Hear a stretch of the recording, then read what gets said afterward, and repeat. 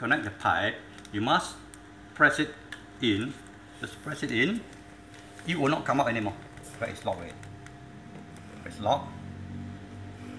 Okay. You cannot pull. So for you want to remove this, you have to press the side here.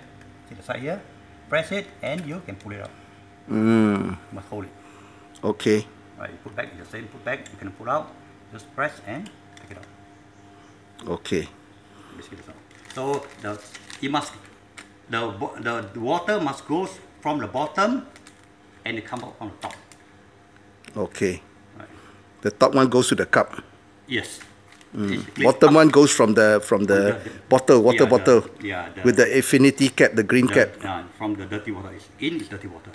Right. Okay. So for you to wash, you just need to twist this, and you can remove as you wash it. Okay. Do not have to remove it from the holder. Okay. After washing, you put it back. Twist it back. Then you just twist it. Right. Okay. So normally, you see, if you want to put this direction, example, you want to put this direction in.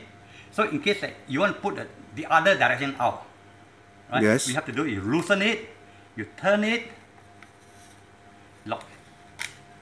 So now you can see different direction. Okay. Okay. It's a simple thing, but people tend to. Okay. Okay. Thank you so much. Right?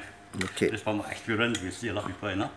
Okay. So this is much better than the standing one, because the standing one, you keep falling, because you know. So this one has to be mounted on the wall or mounted on the wall. You can mount it on the floor, wood first. Right. Okay. Mounted on the floor, not so good. I think on the wall better. Yeah, even if concrete, they can drill a hole on it, because we are giving them with the clip. clips. Okay. Yes. Okay. Thank you.